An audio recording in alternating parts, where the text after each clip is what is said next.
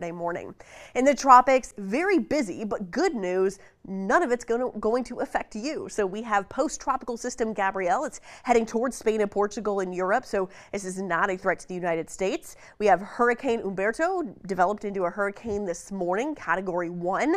And we also have another disturbance near Hispaniola that we are tracking here, will likely become Imelda in the next day or so. But I want you to notice how close these two are together. When tropical systems get that close, they do some weird things and make it hard to forecast. But let's start with Humberto here. Max winds at 90 miles per hour now. It's moving to the northwest around 5 miles per hour. It's going to ramp up quickly, so it is expected to become a major hurricane very quickly, likely tomorrow sometime, make it run into Category 4 as well.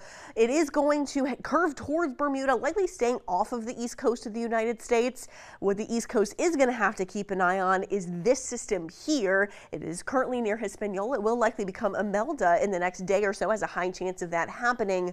Now, most of the forecast models do take this into the Carolinas, whatever it becomes, but we do have to watch and see how it interacts with Humberto, because like I said, hard to forecast when tropical systems are so close together. They just interact with each other in very weird ways. But no threats to our stretch of the Gulf Coast, which is good news. Over the next 7 days here, after this front finally moves out and takes the rain with it, sunshine returns for the weekend. We'll see seasonable